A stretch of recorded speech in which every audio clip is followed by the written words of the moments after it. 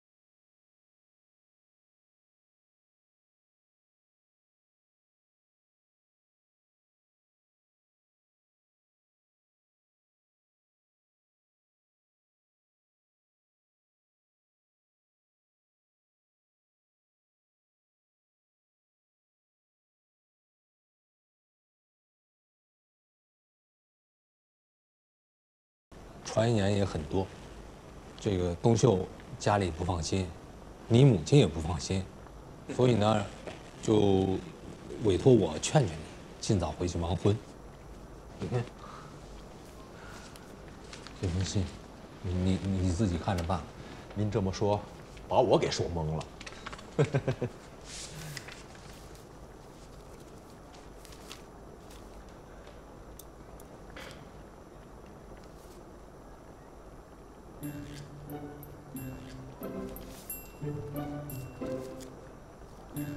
是吧？这什么乱七八糟的呀？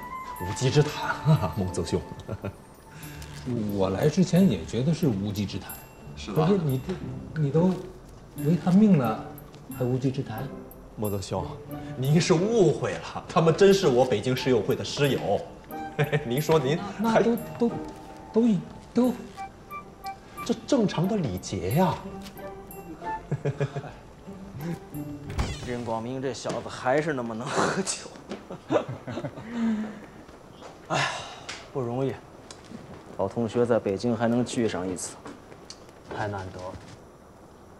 哎，刚才忘了问广明了，杨开明最近在忙什么呢？怎么一直没他的消息呢？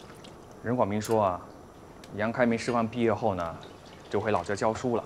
他这个人啊，心善，时常接济一个寡妇，遭到他族人的非议。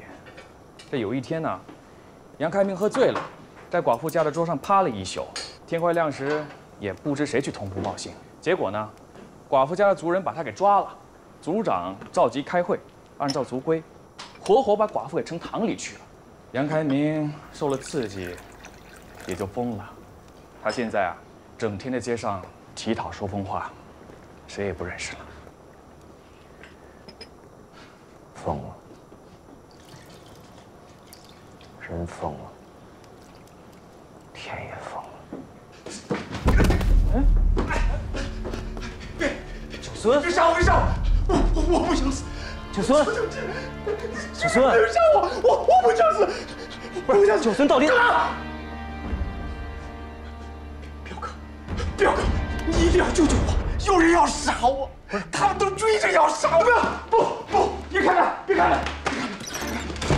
不是九孙是九孙，他们的脚步声，你们听，听不到他们的脚步声吗？他们拿着一个3寸长的刀，围墙锋利，上面有血，外面全是血，他就要用那个刀杀了我。我不想死，我必须要他们的。九孙，九孙，必须他们。九孙，九孙，你过来，你过来，不是九孙，不行，我不想死，我不想死，九孙，我一点不想死。九孙，你一个太原的文书到北京来，谁都不认识你，谁要杀你啊？怎么可能有人要杀你呢？你先出来，你先出来。表哥，如果我死了，你就把这封信给我妈妈和姐姐。我看他神经错乱，好像是疯了。九孙，你先出来，有话咱们慢慢说，好不好？来，出去！我不出去！我不出去！你听话，你先出来。我不出去！对不住！先出来，出来！快听话，出来！出去！我不出去！你先给我出来！出来！听话，出来！他们来了！他们来了！你先出来！他们来了！九孙，我不出去！九孙，九孙，是我呀，九孙。你们来吧。哎，他到底怎么了？九孙在来北京的路上，看着好多被饿死的人，受了刺激。这几天住客栈呢，每天晚上都要换好几个房间，这都睡不踏实。哎呀，生怕有人杀了他。这不，今天早上他说非要来找你，硬说有人要追杀他。看来是神经错乱了，先送医院吧。九孙，九孙，我们走。九孙，九孙，是我，九孙，别动我！干嘛？九孙，九孙，是我。干嘛呀？九孙，你们干嘛？九孙，哎，你告诉我，为什么要杀我？你们为什么要杀我？九孙，你们为什么要杀我呀？啊？为什么？你们告诉我为什么？为什么要杀我呀？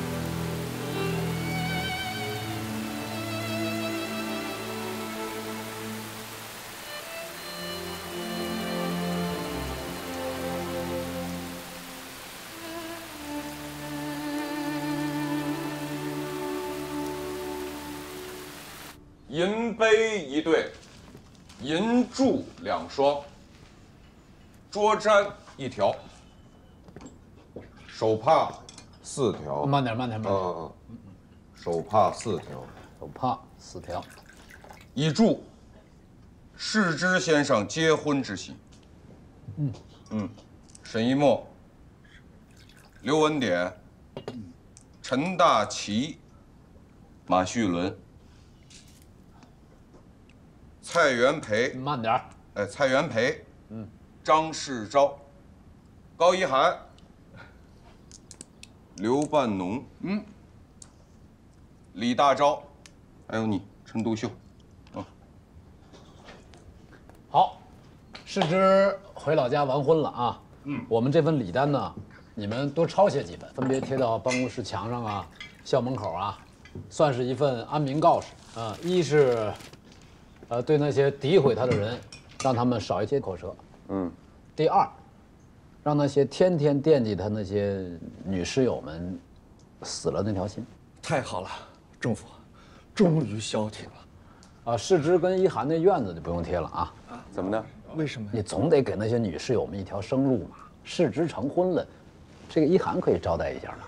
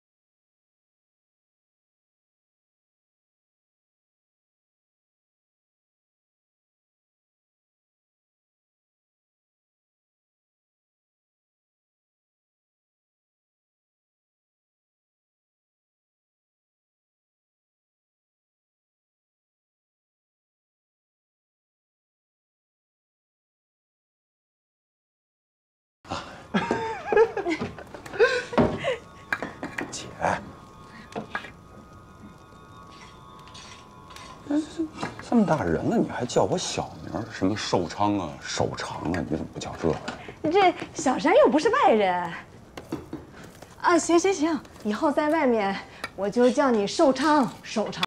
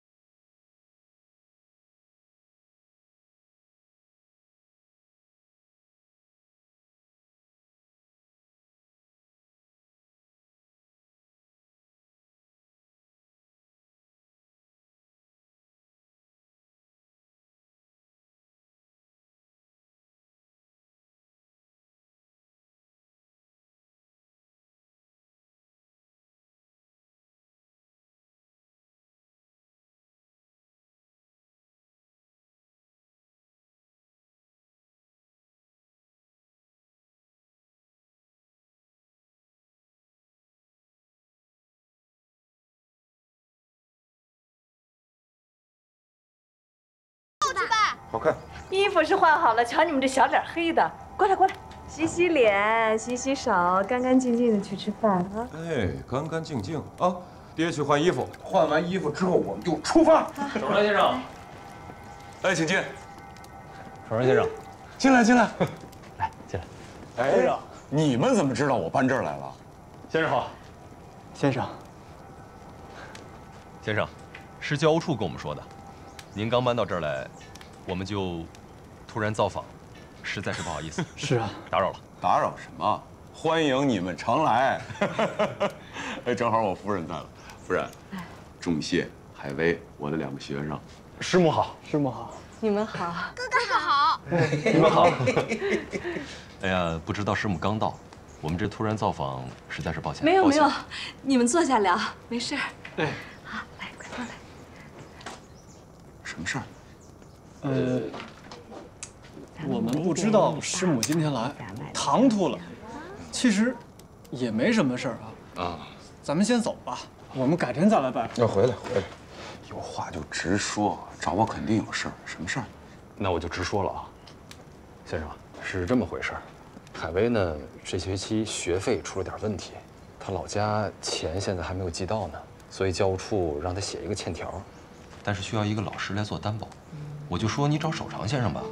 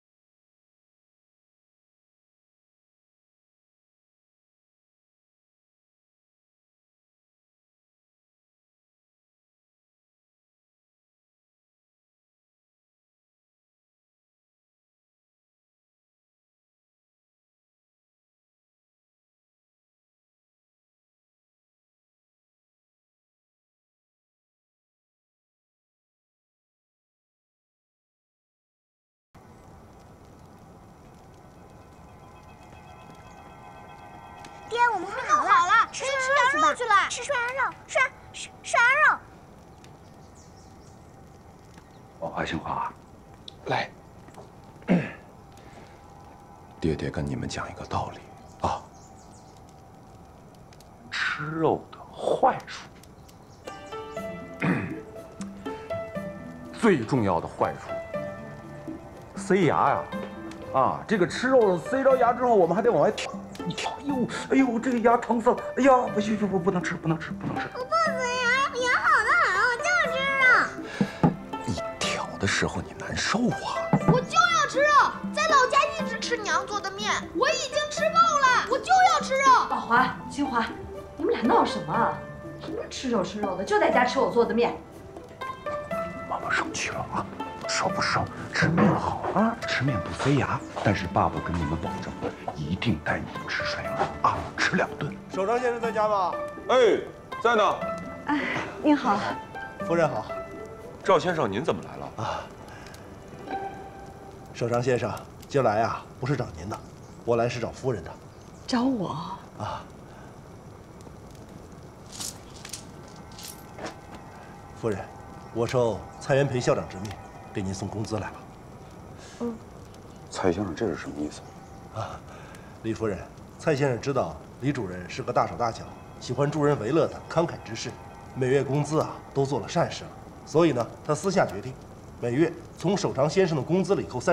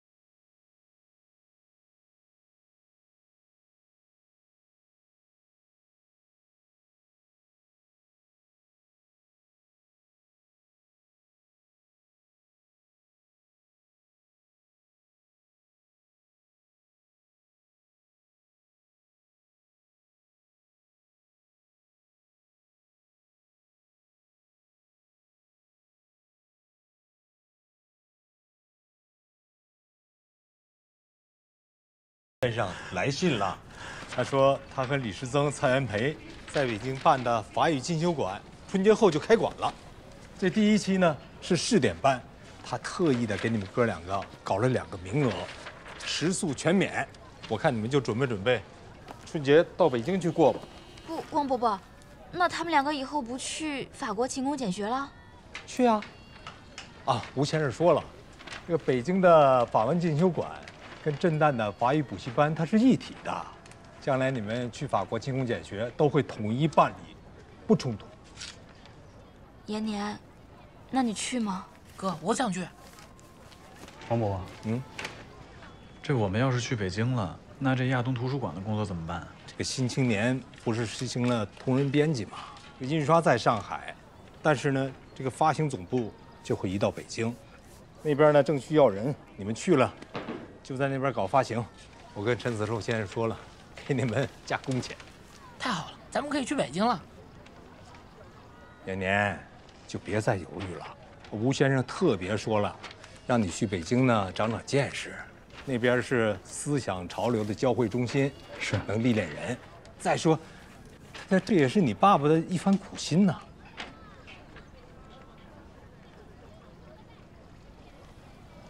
行。我们去，嘿嘿嘿嘿，这就对了，啊，那你们收拾收拾，准备吃饭喽。哎，不，您就别忙活了，我们到时候自己出去买去。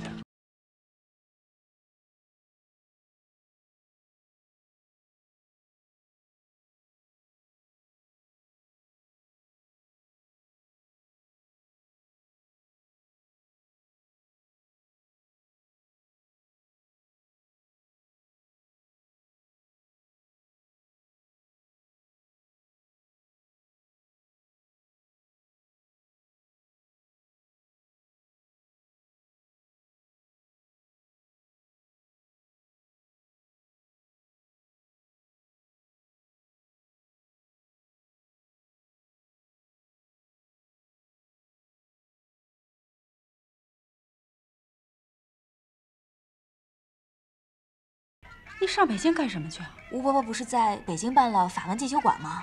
乔年和延年就要转到那儿学习去了，我想跟他们一起去。啊，我知道那个法文进修馆，你爸爸还是那儿的股东呢。嗯。可你跟他们去算怎么回事啊？囡囡，你是不是跟那个陈延年谈什么时髦的恋爱了？妈，你又误会了，陈延年是不谈恋爱的。为什么？ 陈延年啊，他是个苦行僧，他给自己定了6条规定，您知道哪6条吗？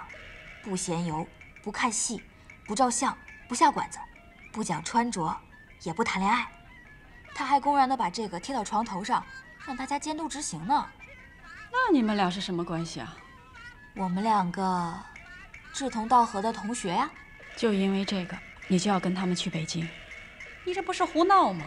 妈，你爸爸知道了也不会同意你去的。说说嘛。谁说我不同意啊？爸，你都听到了，你就准备这样放他走啊？女儿想去就去嘛，出去闯一闯有什么不好啊？见见世面，我同意了。真的假的？爸，你可不许反悔啊！耶，妈！哎呦，我走了。 不许反悔啊！我走了啊 ，David。柳文耀，你就让他跟那个非亲非故的男孩去北京，这算怎么回事啊？就是因为非亲非故，我才让闺女去呢。我早就看明白你那点小心思了。夫人，陈独秀、陈延年这父子俩将来一定是前途无量，你相信我的眼光。柳文耀，你要这么做。 就是拿女儿的幸福在做赌注，你就算计吧你！继续算。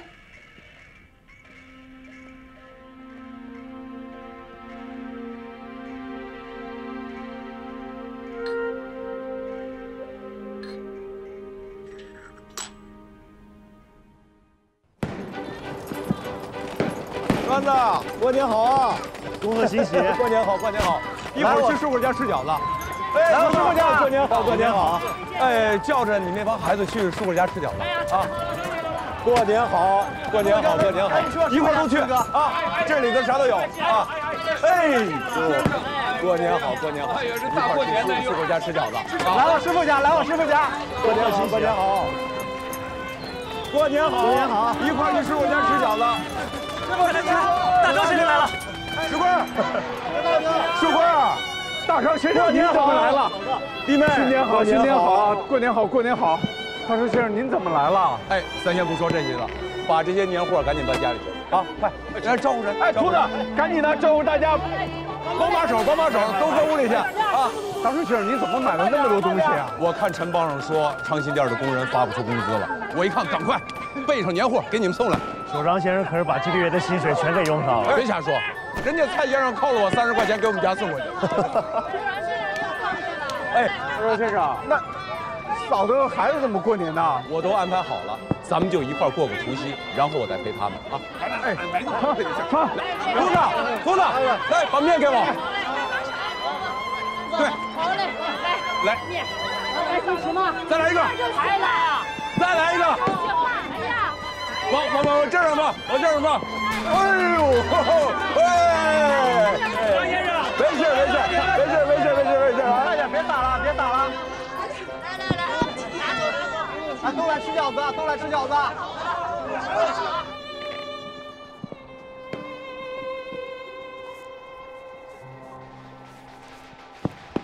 哎，陈仲甫，你怎么什么事情都跟别人不一样啊？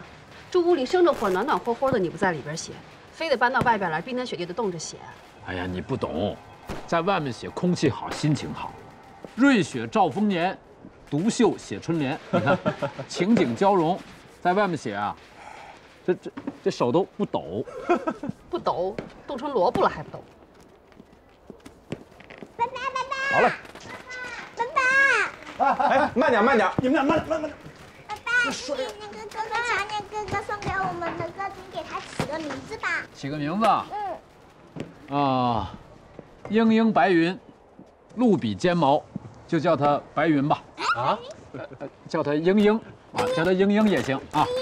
莺莺。你叫莺莺，你叫莺莺，莺莺。哎，小心！你看粘上了。哎呀，你看你爸刚写的字，这个脚印上去了。政府兄，再来一张。不用写，不用重写，这是莺莺在宣告她正式的成为这个家里的一员。哎，雪泥红枣，好兆头。乔年延年，一会儿把你爸的对联贴到大门口去。好嘞。来，走，放烟花去。去放烟花。来，孩子们，新年伊始，我来说两句啊。放吗？这是一个好年，打年头我就觉得有6喜。这第1喜就是孩子们都从上海过来了，还有世之、白兰、新刚、柳梅。我们这个家这么多年第一次有这么多人一块儿来喜庆的过年，不容易。那第2喜就是世之的新婚大喜，13年的长跑，从大清朝跑到民国，经历2次复辟，终成正果，这是一个传奇。是啊，世之，我可是听说黄侃教授在上课的时候，把你的婚礼都编成了教案，弄得全教室都笑翻了。那是黄侃在编排世之，没想到适得其反，反倒是替世之宣传了。我倒真无所谓，如果我真能成为新文化的靶子，是我的光荣。陈伯伯，那第3喜呢？第3喜自然是你们年轻人了，法文进修馆总算是建成了。站起来。虽然是临时培训的性质，但总算把你们从上海弄到北京来了。北京是大中华的中央，在这儿可以提升你们的人生品质。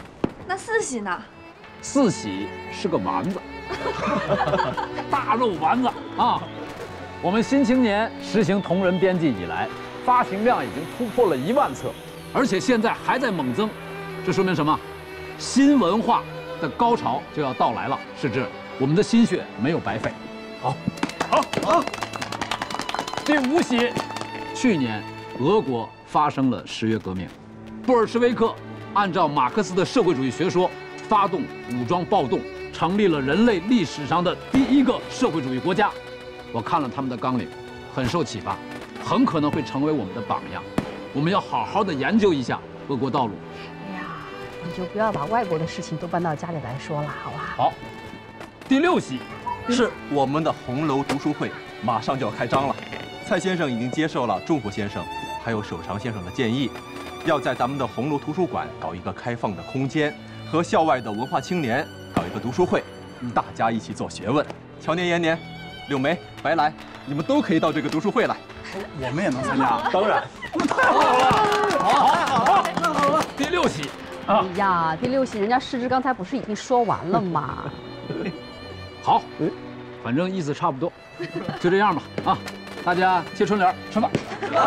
吃饭，来，开洗。我帮你把你放搁笼里。来，4年跟妈妈去洗手，走。大年30，雪花飘，家里头来了贵人，李大钊，李大钊。这猪肉白菜包水饺，欢欢喜喜，热热闹闹。书贵你可以呀！哎呀，连我们家乡烙饼大鼓你都会唱，就这2嗓子。我给你们来一段怎么样？哎呦！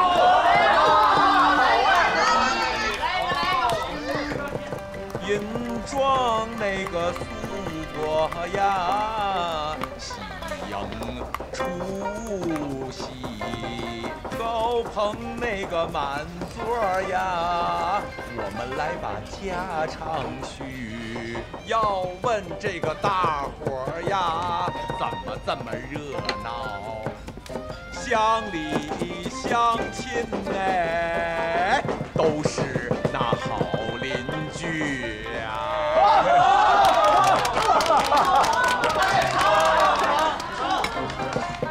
饺子好了，快来吃饺子了。先生，您先吃个饺子，刚出锅的热饺子，您先吃一个。我知道，给孩子们先吃。您大老远的送来那么多东西，要不是您呀，我们都过不上这个年。咱别客气了，先给孩子们先吃。媳妇儿，听大赵先生的啊，赶紧的，让孩子们先吃啊。孩子们吃饺子吧。烫不烫？烫不烫？别烫着啊！啊，吃饺子。吃。哎。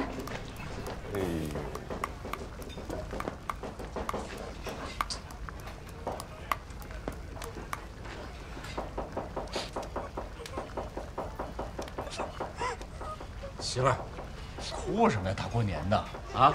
怎么了，弟妹？饺子还把眼泪勾出来了。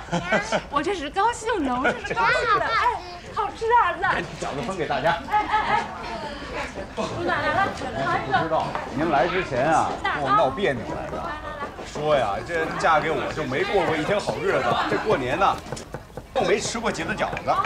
来，您说我们这个工棚区啊，哪家哪户他有白面啊？这我听您说过啊，这年啊，富人叫过年，穷人过关。快吃快吃。其实我觉得吧，咱们这帮工人过好日子，也不是没可能。哟，大赵先生，您的意思是不是以后我们想吃饺子都能吃上啊？对啊。哎，大伙儿知道有一个人叫马克思吗？